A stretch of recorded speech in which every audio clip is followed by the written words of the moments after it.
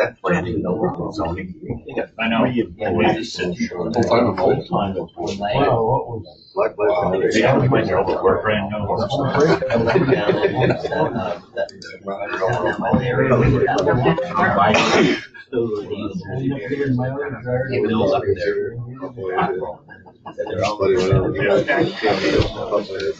Okay, 6:45 Friday. Thanks everybody for coming out. Thanks for everybody joining us on the go-to training. Good turnout. So this week's code of conduct is to maintain cleanliness and conditions of vehicles and equipment. So it's a good time to go through, throw away all the coffee mugs, and take a look at the machinery. Sweep it off. Try to maintain our good conditions of our equipment.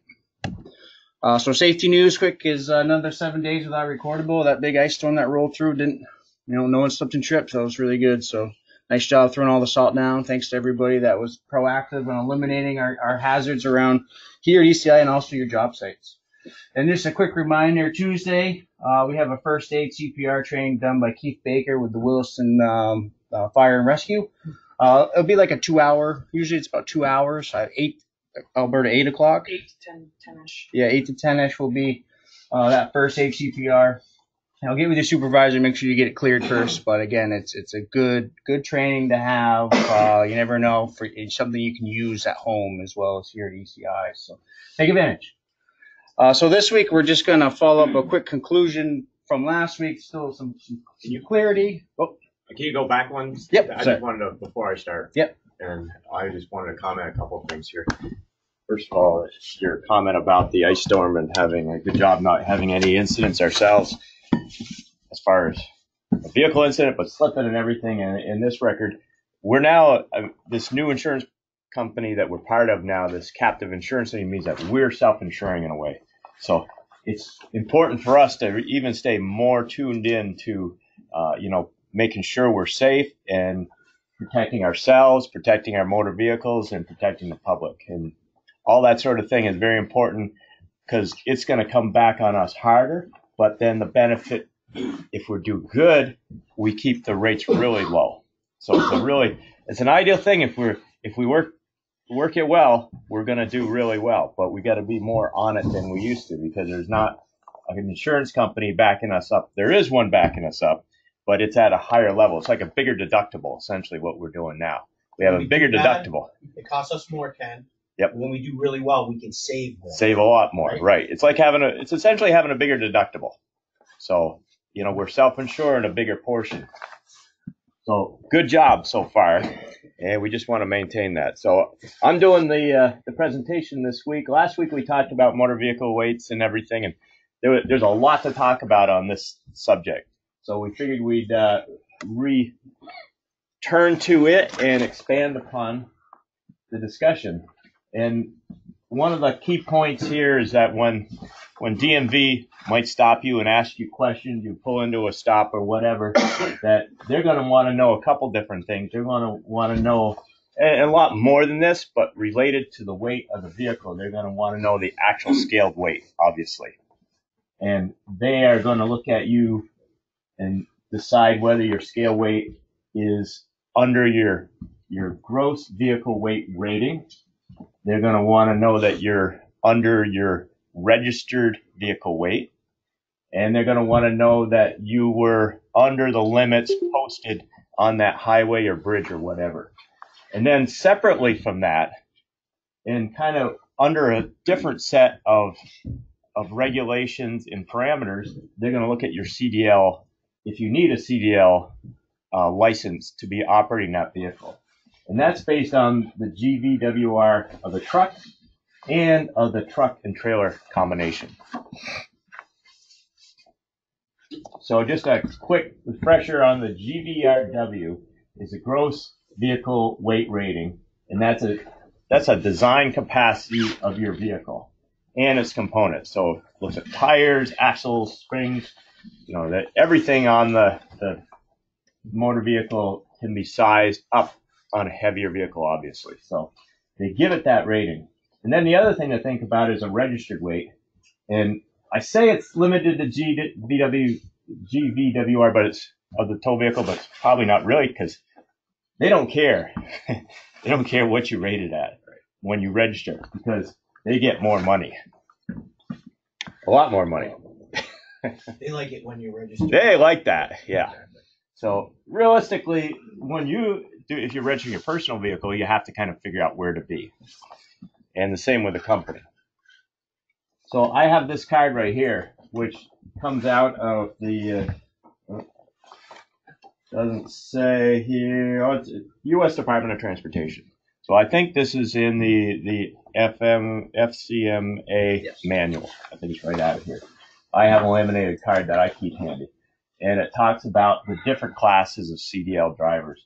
There's the Group A, which I call it just Class A, B, and C. C is like passenger vehicles, buses, and stuff, so it doesn't really affect us.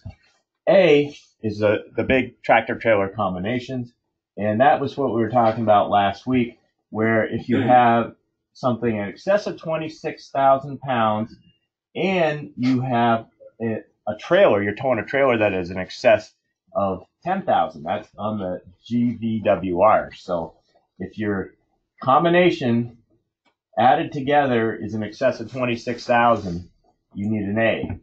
If you're a single vehicle in excess of 26,000, like a dump truck, a heavier dump truck, a triax, and you're towing something less than 10,000 pounds GVRW, you're good with just a Class B.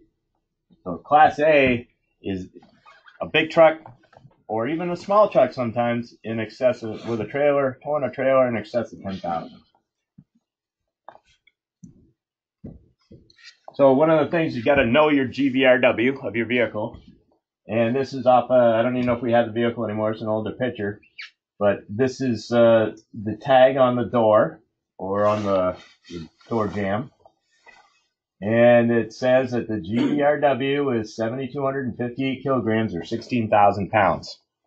So that's a key piece of information. And then your trailer typically is tagged. Homemade trailers aren't. This says a GVWR is 4,491 kilograms, or 9,900 pounds. See, a lot of trailers are sized just under the 10,000 intentionally. And so the question is, when do I need a CDL, right? Well, there's a lot of different combinations that will get you different results. So these are just examples to show you.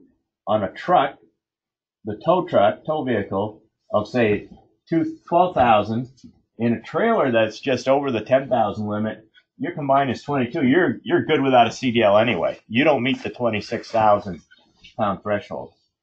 If you have a 16,000 pound GVWR truck and you're pulling a trailer in excess of 10,000, your combined is in excess of that 26. So you need an A. If you're a 16,000 pound tow truck and your trailer is under that 10,000, like in this case, it's under 10,000 and the combination is under that 26,000, you're going to need nothing. And then you could also have this situation where you have a fairly light duty tow truck, which is not an advisable category, and then have a heavy trailer, a 14,000 pound trailer, which is the next step up typically from the 9,900 pound trailer. Your combined is 8 and 14, 22,000. So you don't need a CDL in that case. Now, if you're pulling that down the road, they might get you on other stuff, but they're not going to get you on the CDL. And then the other example is if you have the 26,000 pound truck. So one of our heavier small dump trucks, like the small Freightliner, there's an International, a couple of them now, 3 or 4 of them now. And you're pulling a heavy trailer, pulling a light trailer under the 10,000, your combined doesn't get added together, and you don't need a CDL. So if you're pulling one of those 9,900 pound trailers behind the 5-yard truck, you're good. If you're over 26,000 on your truck, it means you need a CDL first of all just to drive that vehicle. If you have a trailer under the 10,000, you don't add the numbers together. You just go back to this one, and you're good with a Class B.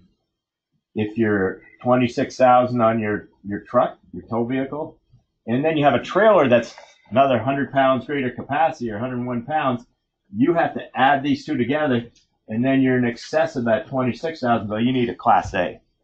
So all this is independent of those other issues about, what your registered vehicle weight is, what your, your travel restrictions on the posted road and all those things. And a whole host of other things like load securement and other things like that. But this shows that it's pretty complicated, but you got to know the GVRW of your tow vehicle and your trailer. Add them together. You can get one of these cards. We can make them available. They'll be on the app shortly. Okay, good. All right. So Ken, so you don't add the trailer if it's less than 10, That's right. and you do if it's over 10. That's right. Okay. That's part of what this really gets across, I think, Right. for your combined. And it's all about CDL, nothing about registered weight, nothing about your posted, right? Because you can be overweight on a road, but your CDL is still within those parameters. You're okay. They won't get you on a CDL, but they might get you on an overweight. Overweight, over axle weight. Over axle weight too, especially on the heavier trucks. They go. Even on They the measure smaller trucks. They'll measure an axle and everything. Yeah, right. So it's weight distribution, tongue load. I mean, they rate your tow vehicle based on the towing capacity too of your tow vehicle. You're talking about if I put a 27 on a little trailer, if I walk that 27 forward and put more weight on the truck instead of putting it on the trailer. They can, if they want to. They can find whether your front axle on your trailer is heavier than the rear axle, and then your front axle on your truck, meaning your steer axle, doesn't have the allotted weight for the rest of the vehicle. So if they want to, they're gonna write you a ticket. Simple. No doubt. That's just that simple fact. I mean, They make the laws intentionally confusing so they can. So there's then we don't want to argue. Yeah. Yeah. Take the ticket. Do air brakes play into this, Larry? As far as your rating? No. They don't? No. I always thought they did as far as CDL. Well, If I mean, you have to have your endorsement if it's a CDL vehicle. Right. But we have air brakes on non-CDL vehicles, which Right. do not need the endorsement Unless you work on them, right? unless you work on it. If you work on those, you need that endorsement. Like the new water truck that's 33 Yes. Okay, so you can endorsement on that. So there's a lot to it. So the last time we met, one question that was raised by Jesse was your registration of your truck. Does it need to be the whole load that you're hauling, right? Including what's on your trailer? Yes. It should. That was the one question. And, I think also what you got to remember is that it shouldn't have to be the full GVRW of your trailer plus the full GVRW of your pickup truck. It should wait. It should be What are you going to haul? right. But if you're, it's like, let's use the example of a 1-ton truck, a dump truck. You don't load it, fill it, and then hook onto a trailer with a load.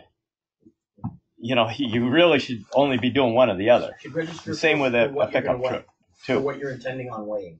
Right. So pretty much you should register for that 26,000. Not really, because you're not going to probably pull that much with your truck, right? You might have the combined, like I said, you might have the combined. Your trailer plus your truck might be that much, but you're not going to max out both when you pull Your a actual load. weight.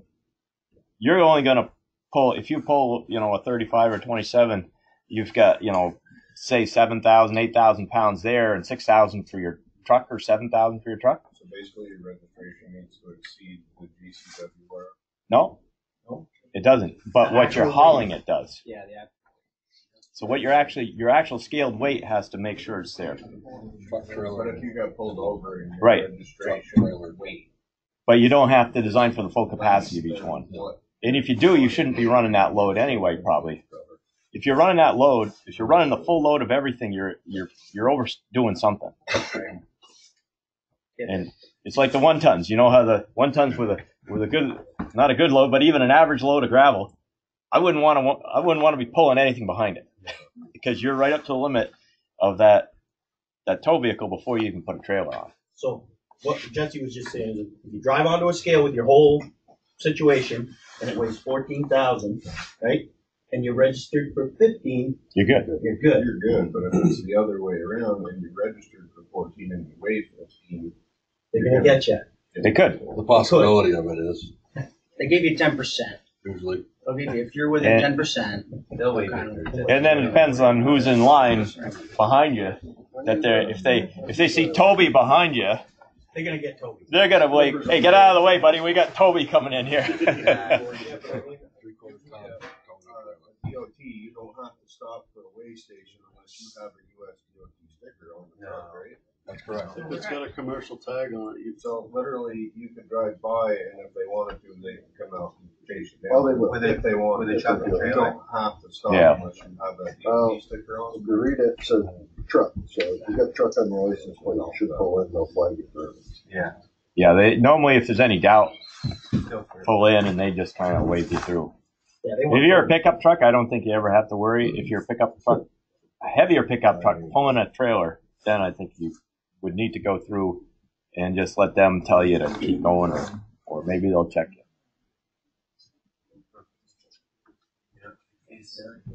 So, okay, well, we'll move on here to safety meeting announcement. Still at 6:45. We'll probably be changing over sometime, in April. And for this week's project, we're highlighting the St. Albans wastewater treatment facility, the primary clarifier. We're contracted with Penta. This job's been going on for a little bit now. To construct the improvements of an existing wastewater treatment plant. And the scope includes new concrete walls, concrete deck, structural slabs, and other miscellaneous concrete work required, also requiring some challenging form work. And total about 500 yards of concrete across 3 tanks that ECI is contracted to build. And part of the project is phased, so they can keep a couple of the clarifiers in service during shutdown of the other for this work. And it's just a small portion of the total work on this wastewater treatment facility. And the anticipated completion date is mid-April. And there's some, pumping and other stuff to be done after we're done and phased in with our work. This isn't too recent, is it?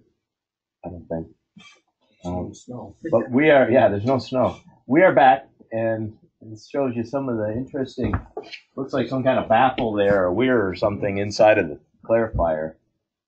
So kind of interesting form work there with slanted walls and things. So this is ongoing. We're back on that job. And it's, we're looking to do some more of that. It looks like they clean them up pretty good before they get you in there, too, doesn't it? Probably still smells a little. I would think. I would think so. Power washers out for us. Yep. They did a good job cleaning it up. That's good. Yeah. Well, soon when they start using it, right? Yep. So, then for project archives, photo archives, this is Middlesex Embankment. A few weeks ago, we had maybe another one in Middlesex Culvert. This is not the same location. This is further north, I believe. Culvert's maybe down there around the corner. It's been a perennial problem for the railroad here, pretty much, because you can see that the total of the embankment's right there down on the river. And, it's not too bad a flow right now, but when the water level comes up, it moves pretty good.